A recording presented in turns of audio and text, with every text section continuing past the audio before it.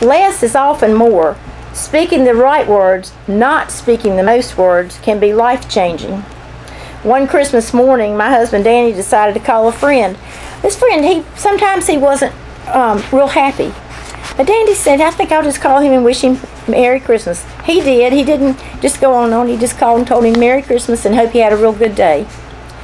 Later, somebody that was running one of the little stores near us asked Danny, says, what did you do to Bob?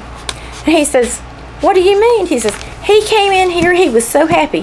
He said, Danny had wished me a Merry Christmas this year, and I'm so happy that he did it. And he went around wishing other people Merry Christmas.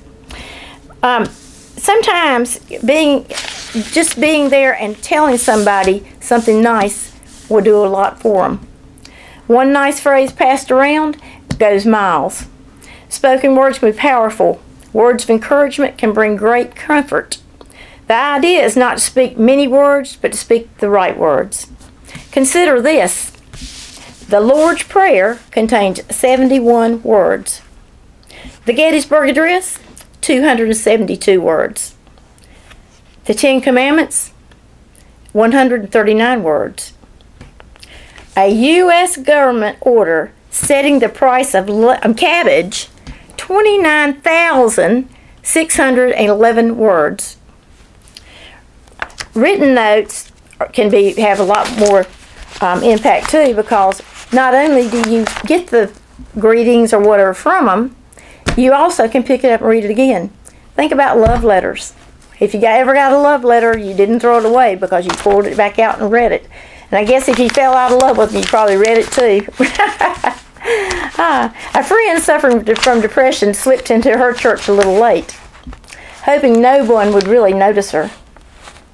Her Sunday time was off, though, because she slipped in just at the time when the church was welcoming visitors and saying hello to each other. She said she just sat and hoped nobody would even see her and would understand that she just really didn't feel like shaking hands and smiling at anyone. And she put it this way: then I saw him coming. One of our deacons had spotted me and was walking across the auditorium with a big smile on his face. I wanted to run. He put his arm around my shoulder and gently hugged me. He never said a word, but pressed a piece of paper into my hand, and as quickly as he could come, he was gone.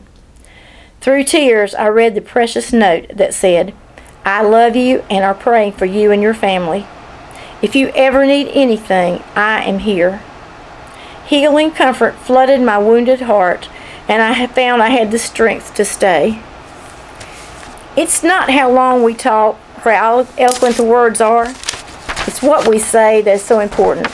Words are like seeds that we plant and will grow. Again, Colossians 4:6, let your conversation be gracious and effective so that you will have the right response for everyone. Just telling somebody thanks or you're doing a good job and giving that free gift of a smile or maybe just a Merry Christmas can make a person's day.